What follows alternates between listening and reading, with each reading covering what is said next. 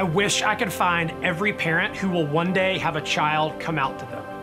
I'd look them in the eye, and this is what I'd say. When you least expect it, a battered child who's been lost at sea will show up on your doorstep. Now, this is your child, but it's a version of them you've never met.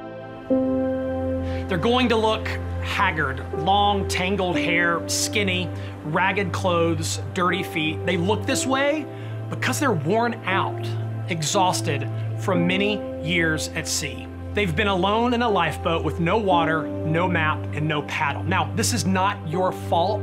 You didn't even know they were in a battle. Next, welcome them inside, offer them a drink. After a few moments, they're going to swallow hard and tell you they've been on a journey. Know that by the time they get to you, they'll have mustered every last ounce of courage and buried lots of worry. In fact, getting to your doorstep might be the hardest part of their quest yet. Your next job is to listen to what they say, and please believe them. Try not to downplay or explain away. When they tell you they were out on that sea for all those years, alone and scared, believe them. When they tell you they never asked to be on that boat, believe them. And when they tell you they tried to get off that boat many times and swim back to shore, for God's sake, believe them. If they feel like talking, ask them what it was like out on those seas. Ask them about the storms and swells. Ask them if they ever worried or yelled. Ask them if they ever felt scared as hell. But you must remember, this child of yours is strong as well. Otherwise, they wouldn't even be here to tell you this tale. Ask them about sleeping alone under moon-toned skies. Ask them if God was there, if they felt him, if he dwelt with them. They might have, but you must remember that God feels very distant to people lost at sea.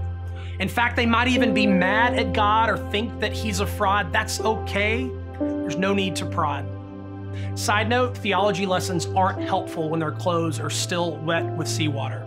Next, ask them if they ever saw land in the distance. Ask them if they ever saw people on the horizon and if they ever screamed for help. Apologize for those who looked the other way or held up giant signs that would say, "God hates the castaway." Tell them you're sorry they had to see that and how you would have ripped up those signs at the drop of a hat. Ask them if they ever put a message in a bottle hoping it might reach someone on land. Tell them you wish you'd found that bottle and held it in your hand. And then get a little bolder. Put your hand on their shoulder. Look them right in the eye and tell them you would have tried anything to find that message sooner. Tell them you would have drowned yourself if that meant getting to them. Tell them you wish we didn't live in a world where little girls and boys have bottles to hurl. Tell them that's unjust. Next, remind them that God loves his little lost sailors very much and that he never stopped loving them. Even on those nights with no moon and big shadows circling in black water below, remind them. Dear parent, whatever you do, please don't lecture them on your views.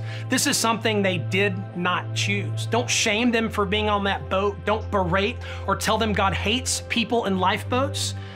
Tell them God loves those few souls in rafts just like he loves the rest on land. And remember that you aren't the survivor here. It's your child that has persevered. Please remember this. And finally, tell them they're no longer alone.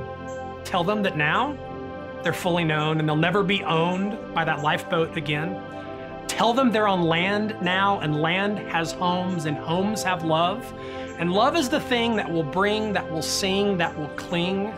Love is the song that will calm. Love is the prayer that scares away dark shadows anywhere. And that as long as they are breathing, you will be their harbor. They will always have a home and they will never, ever be alone.